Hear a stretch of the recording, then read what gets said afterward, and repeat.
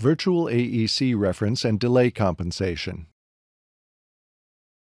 When using the PC output to feed display speakers, Shure has found that some display speakers introduce a great deal of latency into the system, which can cause issues with echo cancellation. To remove this latency, we're going to generate a virtual AEC reference.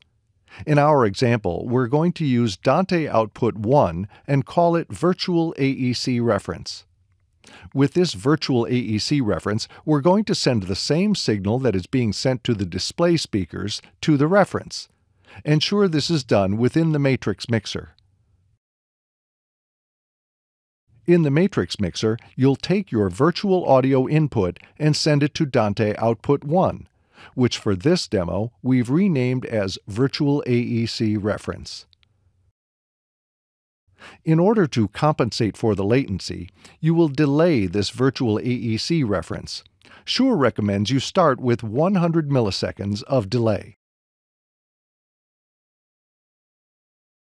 One very important step is to ensure that your echo cancellation reference is set to the virtual AEC reference as opposed to the virtual audio input that is set by default.